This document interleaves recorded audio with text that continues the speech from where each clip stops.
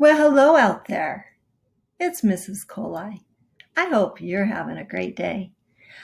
Today, I thought I would share with you some important information that's related to both science and writing. And with our curriculum, kind of changed a little bit.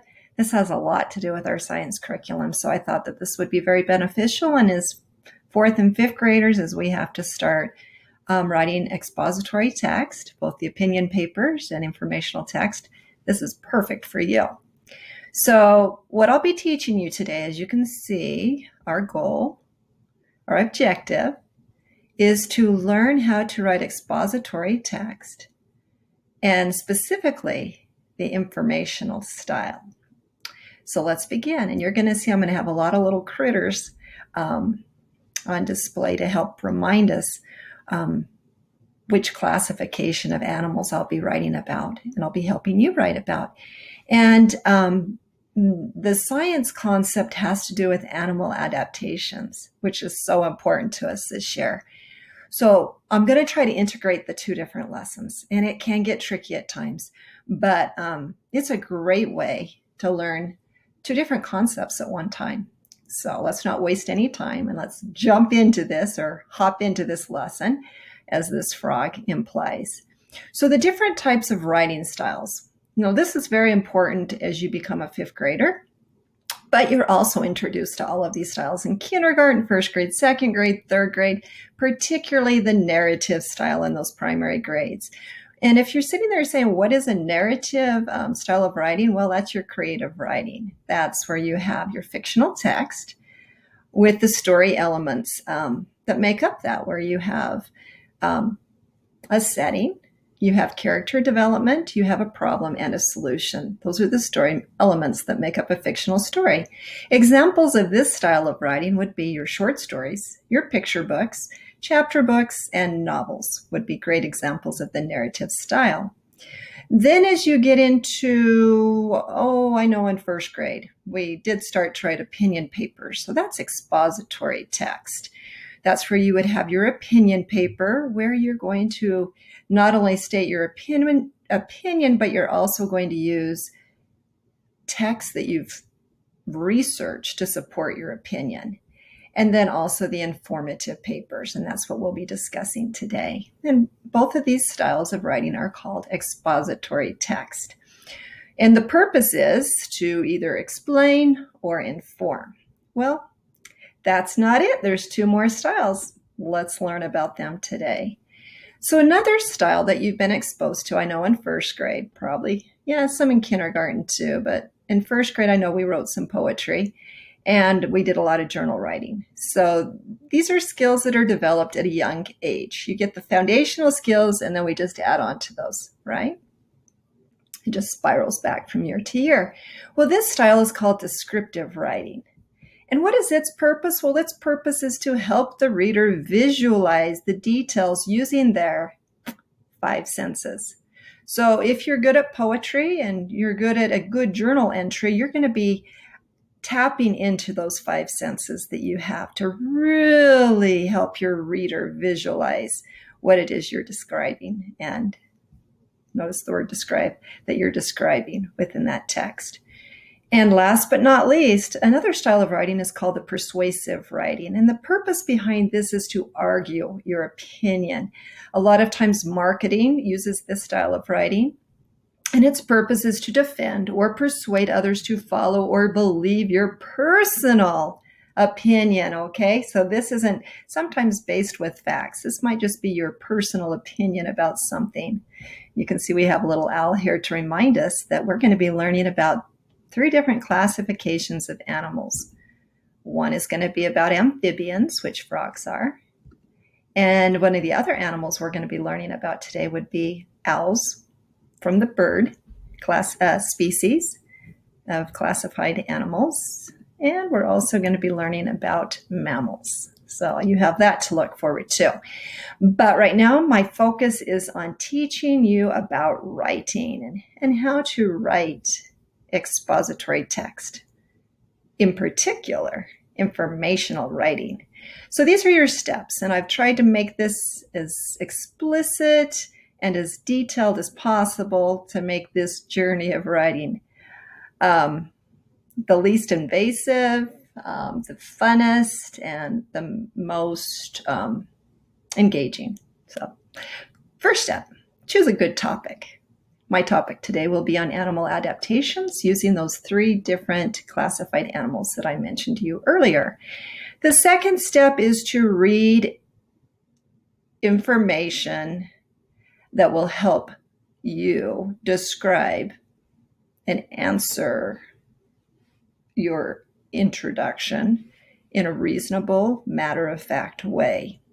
You're going to write down your facts as a summary, and an example of a great resource or tool to use would be one of my favorites and one of my students' favorites, which would be GetEpic. GetEpic.com is a valuable tool. And as teachers, I get it for free, and my students have access to this throughout the day for free. And when they go home for the first 2 hours, I think you would, if your students want to use the resource at home past 5 o'clock, then they would have to pay for it. Otherwise, it's free. So I would strongly suggest, if you're a parent listening to this video or a student, definitely access GetEpic.com. Sign in. This is how you would get into that, to sign in, and you would sign in as a student, or if you're a parent and you want to enroll your child in it, you can do that. Or if your teacher has access to it, hopefully if you're a teacher, you get your students on board with GetEpic.com. I use it for math, language arts, science, and social studies. It's one of my favorite tools as an educator, so I wanted to advertise that or persuade you a little bit to want to use that tool also. Okay, so you're going to read the information. You're going to write down facts to support your introduction or your topic. Third, you're going to decide which facts you want to quote and write the words down exactly the way you see them. Okay, so we have to have quoted text. By 4th grade, especially into 5th grade onto college, you have to quote your text. You have to have references, good references too, as you get older. GetEpic.com is probably not going to work well, once you're in junior high, but it's a great tool for the elementary grades. Next, we need to use a specific type of graphic organizer to help us organize our paper. 5th, you're going to write your rough draft. 6th, don't forget to edit and revise the text. Don't just write it one time. Good writers go back and revise, edit, and then they create it for their teacher as a final copy. So we're going to go through those steps together. Here we go. First, use a good graphic organizer. Here's a sample of one. The next thing is we really have to understand our topic. So animal adaptations, well, in order to write this paper, we better understand what the different types of animal adaptations are. So I went ahead and I shared the definition with you in case you haven't yet learned this at school or at home. The definition of animal adaptations, there are 3 different types, and I'll be referencing these 3 types within my paper. So the first one is behavioral responses. Animals adapt by their behavioral adaptations, and that's responses made by an organism that helps it to survive or reproduce. There's also the physiological adaptation, which is a body process that helps an organism to survive or reproduce. So that one's the actual body process. Behavioral is just a response to an environmental change.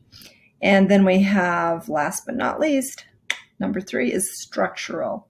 Structural adaptations is a feature of an organism's body. They actually change that helps it to survive and reproduce. Okay, so those are the 3. Let's go into more detail. Here we go. Well, what would I do? This is a sample of what I did with my classes. We completed this project together, this writing project, and you can see how we as a class, we used our graphic organizer to get us organized, to break it down to our physiological, behavioral adaptations, and structural. And then I used each of those 3 different animals that I talked about. Remember, I talked about mammals, and I specifically talked about dolphins and their physiological, behavioral, and structural adaptations that they make in order to survive. And then I also talked about amphibians, specifically about the frogs. And then for the 3rd animal I chose was birds, and I chose owls. So you can kind of see the way it would look if you're an organized writer. Next, this is a sample of a rough draft that my class and I organized together, coming up with our introduction, and then we had the body of it. And each of the, it looks like I chose to do paragraphs representing each of the different adaptations. The physiological, the behavioral, and structural. I chose a paragraph for each of those. It looks like in my rough draft. And that's what that looked like. And here's the tail end with my conclusion. You can see as I was using Get Epic how I would go to different books. And this all came from one book. There's my author, the name of my book. And these were some of the quotes I used from that book and some of the summary notes that I wanted to use as I wrote my paper. Now let's take a look at what my paper ended up looking like. So my final copy was this. You can see that I wanted to show you. Now, would I have title and hook and intro and body of text? Actually, if I was to type this for my teacher, the answer would be no. Just for purposes of showing you the breakdown of each of those steps, I added those here just to help you. So what is my title? Well, as you can see, the title is Adaptations. Then I included my hook and my intro to my title. And this is how it reads. It's in green. The definition of adaptation is the process or state of adjusting or changing to become more suited to an environment. Many animals have survived by physiological, structural, and behavioral adaptations. Okay, so that's my hook. Hooks can also be definitions too, just so you know. I know when we do opinion papers, typically we don't start with a definition. We want something to grab our reader's attention. Well, a definition is a good way if your reader doesn't know what an animal adaptation is. The body of text is in black. And you can see as a fifth grader, you're going to have to start to use a lot of examples and a lot of quoted text. So I didn't really add as much of that here because I am a fourth grade teacher. So this is a great example of a benchmark paper of expository text, in particular about informative writing. So if I was a fifth grader, I would have to include a lot more of examples and I'd have more paragraphs. But again, this is written more for a fourth grader. So my body of my text reads as following. There are many physiological adaptations that help mammals, amphibians, and birds survive. Dolphins have blowholes, which let air into the lungs. Quote, on average, dolphins can hold their breath for 8 to 10 minutes, end of quote. Amphibians experience brumation. I use parentheses because I wanted to describe this in more detail. Most people don't know what brumation is. That means hibernation. And estivation. Most people don't know what estivation is, so you use your parentheses. It means a resting state during the summer in order to survive the harsh seasonal climates. For example, notice this is quoted. For example, the African bullfrog buries itself in the mud and makes a cocoon out of mucus, end of quote. Another example is that the owl's eyes are twice as sensitive as humans. Quote, owls have a lot more rods and not as many cones, so they lose their color vision. Next paragraph about structural adaptations. There are many structural adaptations that help animals survive. Dolphins have fins, which help them move forward, backwards, and sideways. Quote, dolphins use their powerful tail to generate enough power to cut through the water at amazing speeds, end of quote. Amphibians have both gills and lungs, which make them a unique species. Quote, amphibians are the only animals with a backbone that can undergo metamorphosis, end of quote. And owls have sharp claws, large eyes to pick up more light rays, and a modification of wings with serrated feathers and hollow bones. Quote, some of the owl's larger bones are hollow, which reduce its overall weight. So that's the first page. Second page looks like this. Again, now I'm going to talk about my behavioral adaptations of those 3 different species that I had classified as mammals as dolphins,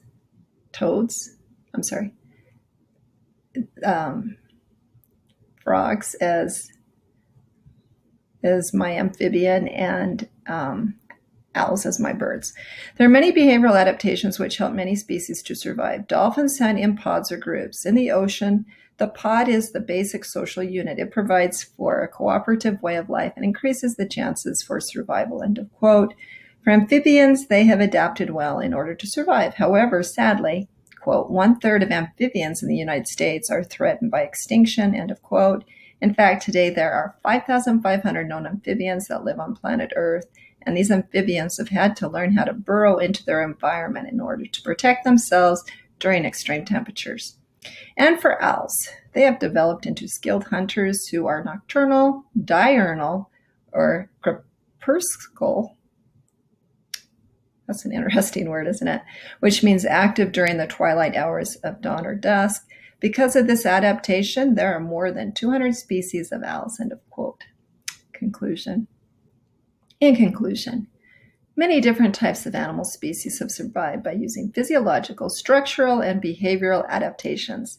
It's important to remember that adaptations are essential for an organism's existence, but it's even more important to remember that we all need each other to survive. Well, that is how you write a paper.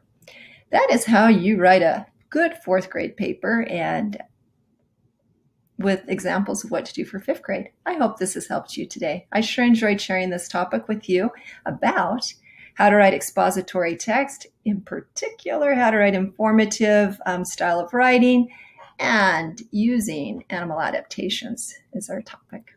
Well, I hope you have a great day. Keep smiling, and don't forget to be a great reader and an excellent writer. Until next time, bye-bye.